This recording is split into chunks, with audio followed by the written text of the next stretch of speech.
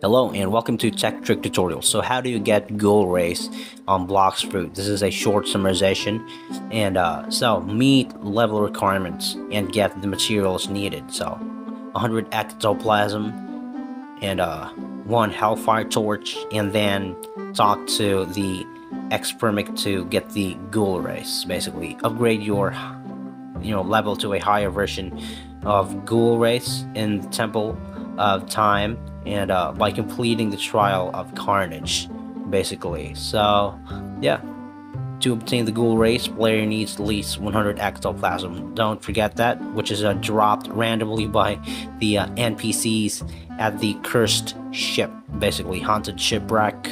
And yeah, that's basically it. And by the cursed captain, Hellfire Torch. So I hope this video has been a help for you guys.